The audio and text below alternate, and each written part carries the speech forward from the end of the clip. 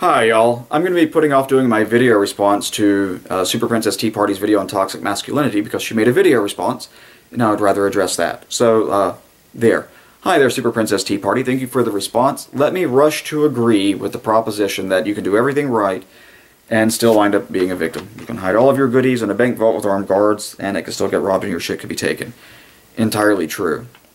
As I said to this lady a few years ago, 2013 actually, we were standing on a street corner, and there was one of those little pedestrian traffic lights, you know, the little red hand or the little white dude. Totally racist. And it switches from the red hand to the white dude, and she walks out just without paying attention to anything, and there's this car that's running a red light, so I grab her shoulder and pull her back. And she's like, oh, that was close. She didn't even say thank you, by the way. How rude. Anyway, the wry remark I made as I was walking off was, having the right of way and being dead are not mutually exclusive propositions. So, you need to pay attention to that kind of stuff. I also want to correct a misunderstanding that you had. I was not saying that I'm a current law enforcement officer in that section of the video. I was saying that at the time I was talking about, what I was thinking was that I was a cop then. I am not now. I just don't want anyone to draw the wrong conclusion. I guess I could have done a better job of saying, hey, this is a flashback scene, and this is what I was thinking at the time, and then put brackets at the end and said, oh, I've stopped thinking about this, I'm back to the present tense. But anyway, so there's that. Now, you and I think, are largely agreed on safe spaces. If by safe space one means a shelter where abuse victims, physical abuse, sexual abuse, whatever it is, are there to be protected against their abusers, then fine. If it's on what's going on the college campuses, not so much, rather manipulative. Okay, anyway, so I think we're largely agreed there. You agreed with my criticism of the stranger danger because it wasn't borne out by the data, but then you disagree with my claims about rape threats and what women face because the data you claim supports it. You're incorrect. By the way, you said you would link to the studies below and you didn't, but it's okay. It's not my first time at the rodeo. I know the literature. So anyway, you also mentioned that it sounded as though you were going to start saying that sounds a little bit like I was victim blaming when I'm talking about taking personal responsibility for what happens in one's life. But then you said, well, but at some level, everyone has a responsibility to see after their own affairs. And so let's talk a little bit about that. Men have the same concerns in the world, writ large, that women do. I mean, we can be hurt. We're not supermen. We can contract diseases. We can be killed. We have emotional problems that affect us. We cry. All these types of things are true of men, too. The one is an issue of degree. Women are far more emotional, on average, than men are. And women, unlike men, over-perceive dangers. So even if the danger exists, I mean, there is a threat of rape that does exist, you over-perceive it. And then you couple that with confirmation bias, and you're likely to believe bullshit numbers that you're given. Lies, damned lies, and statistics. In your last video, you said things that we don't have to worry about. Every room I walk into, without exception, even in my own home with my family and friends, when I walk into a room, I scan everyone's hands and their waistlines, without exception. Every road that I cross, every intersection I go through, I examine, I look for cross traffic. I do this every time, without failure, without violation. And that's because there is a threat that exists, and I'm acting consistent with the existence of that threat. Unlike a couple of years ago, this woman, she was a feminist blogger named Blag Hag, talks about how she gets all these threats and she's so scared, and if anybody ever found out where she lives, it'd be terrible, blah, blah, blah, blah, blah, and then she posts fucking pictures of her home address and street corner. Like, well, clearly you do not take seriously the supposed threats that you get. Your actions are inconsistent with the proposition that you were in mortal danger. In the same way that law enforcement officers on traffic sites, oh, most dangerous, is so dangerous, blah, blah, blah. And then you look at their actions on the traffic stops, clearly they don't believe it. People who think that there is a mortal threat, potentially right before them, don't walk up and start doing one of these numbers. Looking back at the patrol car, oh, look at my pretty light bar. God, I love that pattern. Or, is that my dash cam that's recording this mortal threat that I don't feel like I'm in? They have bosses who make them wear these stupid baseball caps that have a bill, so when they look down, they can't see, half of their field of view. They can't see for half of their field of view because it's been cut out by the brim of the cap.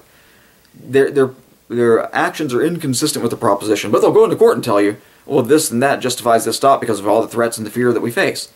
And so when I talk to sometimes cop supporters, of which I'm one generally, well, good cops. Bad cops I hate and I hope they get killed. I really do think that corrupt cops should be subject to the death penalty. Sorry, you violate your oath, I think that you should be able to be put to death by a jury. Anyway, putting that off to the side. They'll bring up, do you know how often an officer is shot and killed on a traffic stop? Actually, yes, I do. It's about twice per year. Why do you ask? Because I actually do know the data. My concern over issues scales in proportion to the threat that actually exists, not my personal feelings, notwithstanding the fact that I have exchanged bullets with bad people. I have been stabbed by a bad person. In fact, my blood is on his blade, and I'm thinking, my word, I wanted to, excuse me, sir, why have you put my blood on your blade? But I was unable to ask that question because he unfortunately contracted an acute case of lead poisoning, and we didn't get to talk about it, which was very sad for me. That does not license my going forward from that moment on, acting as though the threat is inflated beyond what it is. Yes, the threat exists. It is not overly present. It will occur. And, that day that the dude pulled a knife on me, it was just my unlucky day. Not every gunfight I've been in is my unlucky day, because I chose to take more risky parts of the job. This does not license, my personal experience does not license all these other propositions. My emotional state is not an indicator of reality. It's an indicator of what I feel. The data will answer the questions, and the data have to be good in order to be able to address the questions. So I'm going to argue by analogy on various statistics, because if I start talking about the rape statistics, feminists go, oh, no, no, no, no, no, because when you want to talk about women being raped, people lose their shit. When we talk about kids being abused, people lose their shit in rational conversation. As a Solicitor General of the United States days once noted on child pornography, when the subject comes up, you cannot have a rational conversation. So I'll talk about a different subject and then argue by analogy. Earlier this year, or maybe last year, I was having a discussion on this channel about homicide statistics in Australia, because people love to bring up the Australia objection to gun rights in the United States. And going back to like 1990, 91, 92, that kind of a time frame, their homicide rate in Australia was about 2.1, and last year, or last year for which I had data, it was about 2.1. So it's exactly the same. What I failed to notice, notwithstanding my having done due diligence to look into the issue, is that there was a note tacked on somewhere in all the data reports that says, by the way, we count as homicide both homicide and non-homicide offenses. So a homicide offense does not require that anyone be killed in Australia. So if you're ever going to be murdered, people, go to Australia, because there you can be murdered and still live. So I guess socialized medicine has something going for it. Keeps you from. It is a fountain of youth. That is just a dishonest way to represent data, to say, these are homicide statistics. Note, includes people who were never homicided. That happens in the United States. This is how long and well the termites here have dined. Even the FBI is now publishing data on rape that includes non-rape. And if you read through it, you'll find the footnote, and it says, for the purposes of this crime alone, out of all possible crimes in the universe, this one is different. We are including things that aren't rape to be counted as rape, like attempts. Whatever else is true about rape and attempted rape, the one thing that an attempted rape is not is a rape.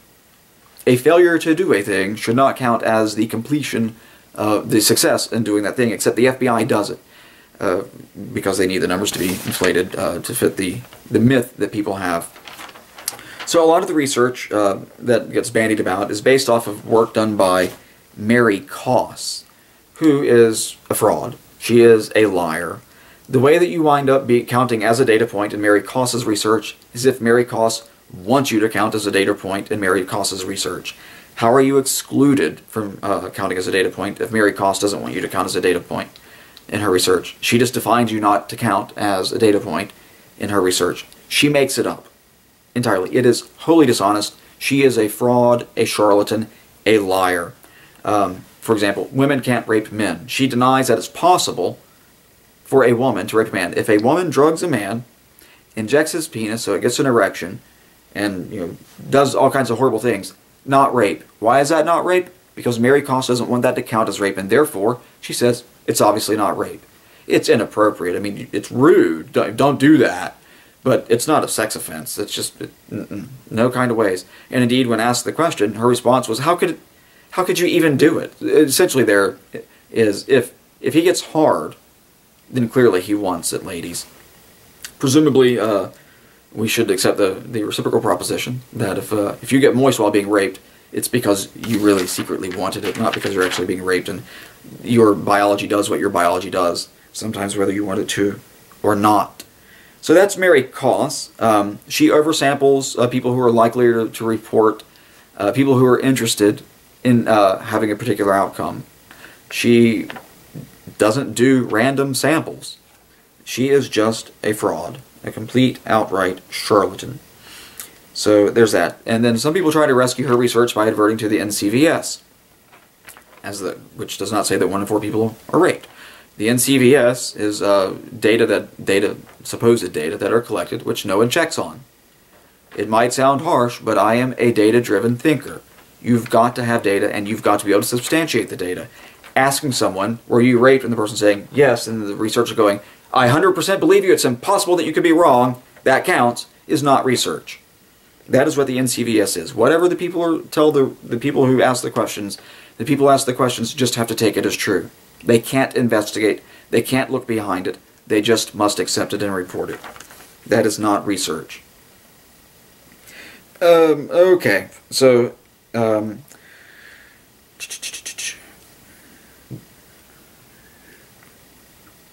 the cops tend to overperceive dangers too, and cops are mostly men. So you might think, well, this is consistent with the proposition that there aren't these differences between how men and women view the world. The one is that there's a cheerleading squad in law enforcement saying at every shift briefing, here are the current threats against your life today. Remember, fellas, weapons, vehicle safety, which in my team was always, remember not to shoot your cars. That was our weapons and safety briefing. Anyway, it is they are the people who do the lectures in law enforcement, the people who do the safety briefings in law enforcement, are just hyping this up. For example, the reason that 2 officers who are killed per year on traffic stops makes a traffic stop one of the deadliest things that officers ever get involved in. No, it doesn't. Far more deadly than that is fat cops. The ones who drop fucking dead of heart attacks. To give you an idea, this year, 2 officers have been killed. In the last year, 2 officers have been killed on traffic stops by gunfire. 1 has been mauled to death by a bear. I don't think anyone's going to agree that there's a massive bear threat facing law enforcement. That is one of their greatest killers, even though it's right on par with the numbers who were killed by guns on traffic stops. Now, speaking of which, on this responsibility issue, as I mentioned, men have all the same things to worry about that everybody else does. I scan people's hands, I scan their waists. I do this even with my friends and my family, because those are the ones who are most likely to hurt you. Everywhere I go, I carry this little puppy, and among other things. Whenever I walk into a room, I instantly look for its exits. I know where the fire exits are. I do this as a matter of habit, and I do it without variation. I do it without failure. I do it every time. Because there are threats that do exist. I'm aware of these threats, and I take minor steps in the way of addressing them. Now, there are people who, as I've mentioned, who want me dead. That is an additional level of threat I have to contend with, and I take that into account. So the fact that I carry a firearm everywhere I go does not suggest that someone else who faces a lesser degree of threat that's more diffuse and not specific to them also should do that. They should consider carefully what it is that they face, and they should react to that, not to my set of affairs, but to their set of affairs as best as they can determine it. In law enforcement, there is, well, you can watch a lot of videos of cops being killed. And in law enforcement, we do watch them a lot. We study them. This isn't the victim blame. The person who's culpable for the murder is the murderer. Not that fact notwithstanding, there are things that you can do to hedge your bets. So it works like this. It's not possible to guard against just bad luck. A stray bullet through the head is just as deadly as an aimed shot through the head. You know, if you get hit by it, you get hit by it. There's nothing you can do to stop it other than not being there. But if you know you're going to die, maybe you wouldn't have been there. So I mean, you can't stop it. And in all cases, and given that it's impossible to prevent all of this, you have certain choices to make. And some choices will be good, and some choices will be bad. And we get to see the consequence of officers who have made bad choices play out on their video cameras that record their own murders. So one of which is Kyle Dinkeller. This officer, if you watch the video, he, unlike his murderer, is poorly trained. His murderer much better shot. His murderer much more precise. He shoots him in both arms, so he can't return fire. Shoots him in both legs, so he can't run away, and then he executes him. This officer is shooting, knocking out windows. I mean, if the murderer were made of a car window, he had a lot to fear from Kyle Dinkeller, but he wasn't, and he didn't. The officer was a really shitty shooter. Why? He failed to spend time on the range to hone his skills. That is very unfortunate. It would have come in quite handy that day for him to actually been able to put fatal shots on target. He was unable to do that. He also apparently did not practice practice in stressful situations. He was unable to control his fear, and you could hear it in his voice and see it in his actions and how he was reacting and should not have been reacting. When he got shot, the first bullet that hit him was not fatal. It disabled him because he had not inured himself to the pain. This is a guy who has dreams of being a cop and going out and doing great things, but did not take seriously the threats that he would confront in that job. Most officers aren't killed not because they're so good at their jobs. They do it because people are reluctant to want to kill police officers. The greatest protection police officers have is the public's cooperation, the general goodness of the public. But there's a subset of the public who aren't good. These are the predators. These are the hardened criminal types that you hear about in the news all the time. The FBI published a book several years, actually 3 of them, several years ago, which you can't read because it's for law enforcement only, so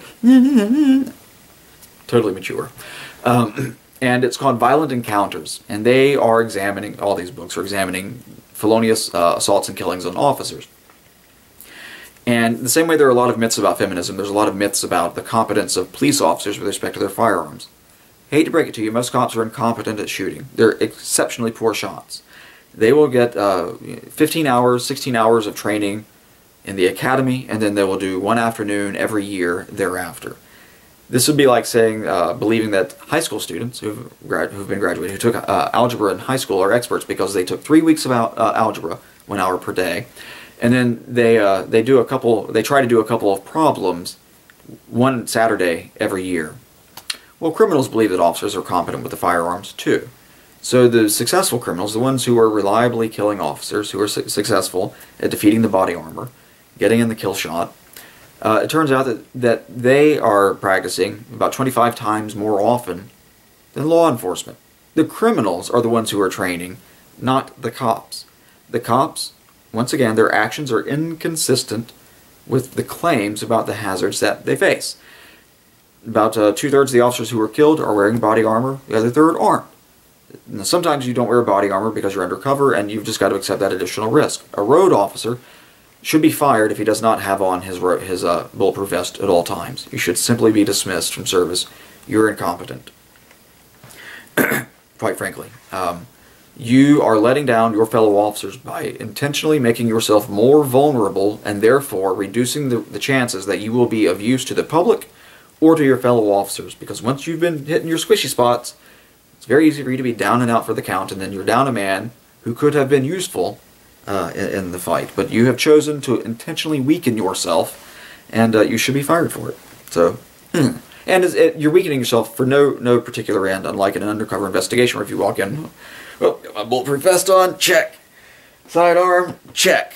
Running shoes, good boots, check. Oh, you know what I need? I need my handcuffs and a spare set of handcuffs. And where's my tactical key? Where's my asp? How did you guys know I'm a cop? Oh my god, you must be psychic. You know, obviously there are reasons there where you're going to be more vulnerable. That's why, anyway. So the actions there are just inconsistent. They'll wear these, their chiefs will make them wear these stupid baseball caps that have a bill, so when they do this, they can't see half of their field of view. You know, so when they look down and the guy's checking to see how far away from your gun is your hand, and you know, and they start doing this, you aren't able to see the initial reach for the gun. You are at a disadvantage. Your chief has decided that your life is not worth dispensing with an absolutely useless and stupid item of clothing. These are just actions that are inconsistent with the claims, but they'll go into court and claim, oh no, we're under such threat, we need expanded powers to be able to stop and frisk people because it's fun. That's not actually what they say, but I'm mocking that kind of stupidity. When I was stabbed by the guy, that did not, that's part of my lived experience, an issue about which feminists talk so much, women talk so much. Oh, the lived experiences of women. Fuck you, I don't care about the lived experiences of women. I care about data. The fact I've been stabbed by a guy who wasn't white doesn't say, well, my lived experience with black people is they stabbed me. Oh, well, it's your lived experience, go for it, go be racist. No, it doesn't license that at all. You need to look at the actual data. And if you're not going to be driven by that, then you should just say, well, you know, I feel the way I feel, and the way I feel is what I choose to believe. I don't care what the data says. So, so there is that. I guess I'll leave it about there, and then I'll do a response to your toxic masculinity video later, unless you do a response to this, in which case I might do that first. Have a good day.